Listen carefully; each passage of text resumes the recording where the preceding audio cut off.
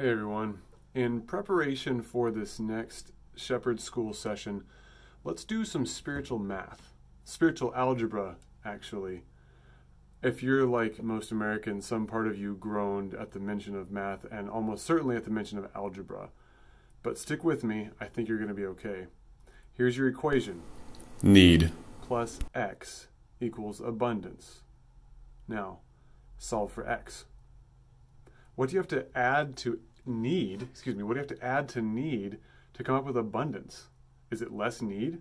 Well, that doesn't make any sense, right? Because that would be, then the equation would be need minus need equals abundance.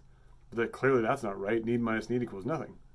So what is it you can add to need to come up with abundance? Whatever it is, it must be pretty great.